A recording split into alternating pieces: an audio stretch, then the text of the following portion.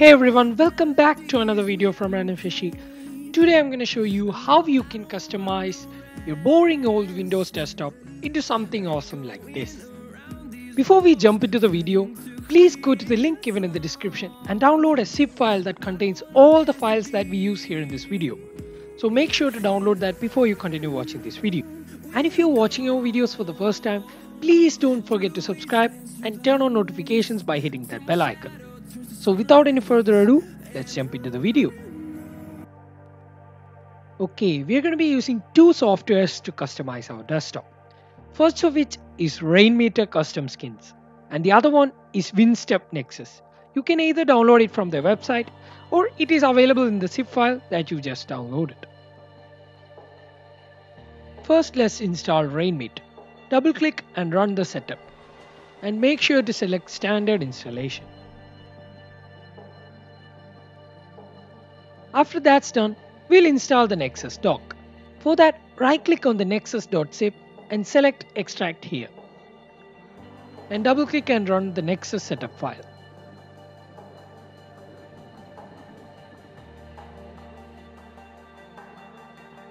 The two softwares required for this setup has now been installed. Now what is left is to customize it.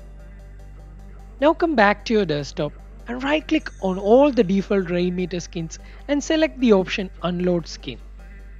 Now right click on your desktop and under the option view, uncheck the option show desktop icons.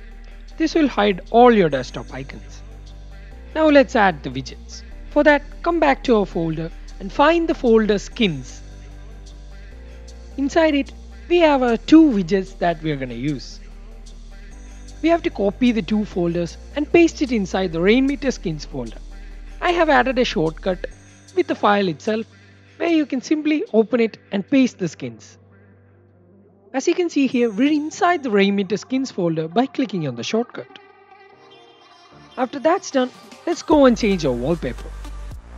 The wallpapers I'm using in this video is available in the folder you have downloaded. And if you want more wallpapers like this, go to wallpaperscraft.com. I'll leave the links in the description. Now let's configure our dock. For that, click on the Nexus icon to open the settings. Select the Advanced tab and click on the option Restore. The backup file for the Nexus dock is available in the folder you've downloaded from the description. Select the backup file from the Nexus backup folder and click Open. Click Apply and close the settings. Don't worry about the missing icons. I have provided a folder with tons of icons from the zip file you downloaded from the description. Icons for all the major softwares are available in this folder. What you have to do is to copy that folder and paste it inside your C drive.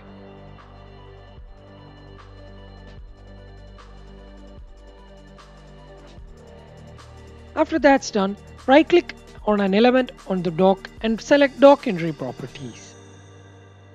Make sure the icons folder inside the C drive has been detected and click OK. All the icons should show up automatically. You can add or remove programs of the dock according to your choice. You can add a program by simply dragging and dropping a program onto the dock. And to change the icon, simply right click and select Dock Entry Properties. And select the option Change Icon. And click on Browse and find the icons folder inside the C drive. And if you can't find an icon according to your liking, you can simply do a Google search and download an icon from there. After you selected your icon, click OK.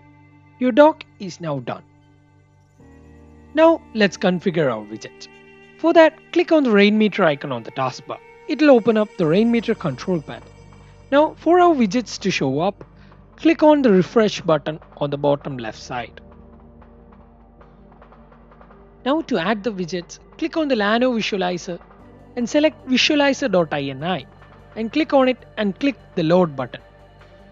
Now let's load the retro widget. Click on it and select time and date. And select time and date.ini and click on load. We have successfully loaded our two widgets. Now minimize the rainmeter control panel and drag and drop our widgets to the center of the screen. After you have positioned it correctly, right click on the widget and under settings, make sure to uncheck the draggable option. Now let's hide our taskbar. For that, right click on the taskbar and select taskbar settings and turn on automatically hide taskbar. Now uncheck the option lock the taskbar and drag and drop the taskbar to the left side of your screen. The setup is now complete. Now let's play some music and check if the visualizer works. And if you like this video, please give it a thumbs up and don't forget to share it with your friends. Thank you for watching. This is Random Shashi signing off. Hold me close till I get up. Time is barely on our side. I don't wanna waste what's left.